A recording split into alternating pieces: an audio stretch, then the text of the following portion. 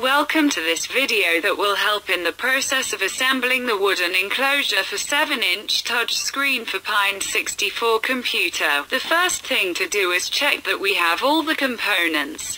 For assembly of the enclosure we will use 8 screws, 4 of them are 10 mm long and the other 4 are 6 mm in length. In principle it is not necessary use any glue to assemble the parts. These 2 pieces are to make the frame of the 7 inches touchscreen.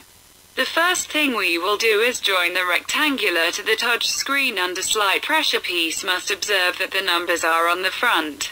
The second rectangular piece is placed in the frame behind the screen so that the numbers are covered by the screen as shown in Fig. Furthermore, mount plate on the basis Pine64 4 screw of 10 mm in length with corresponding nuts and washers for wood. To do this we can use a flathead screwdriver. Note that the wooden base has small cracks that they must match the battery connectors, so be able then move the cable LiPo battery if used. Well, the result would be more or less this. Now we take the 7-inch touchscreen that already has embedded the framework around which we add the rectangle that is behind leading and nuts in this way as you see in the picture. Consider passing the cables. Then you will have passed the cable through the piece as you see in the picture. In this photo you see how to connect the connector to touch the ribbon cable.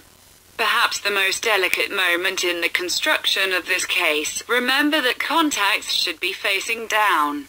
Before proceeding must check that the cable is securely attached and that makes it good connection should go. Pull the little to see if caught well. Then, because they're Pine64 plate to make it more or less of this position, now let's continue case assembly. But before, to prevent rectangles move to another position, we will add 6 cookies label 4 that take the 2 rectangular pieces of the touchscreen as you see in the picture. Logical must proceed to connecting the LCD ribbon cable noise as you see in the picture. Piece, remember this cable to connect the small adapter that brings the touchscreen and all that have gone through the hole in the piece of wood and see how the photo. Well, now let's ride the sides of the enclosure. For this we will first introduce the corresponding piece to each side through the slit is in the large rectangular piece, and then turning we match the connector plate Pine64. As you see in the image must be embedded. Now we have to place the piece of Eurobus connector. We have to make a slight pressure with the side pieces to fit wooden ties.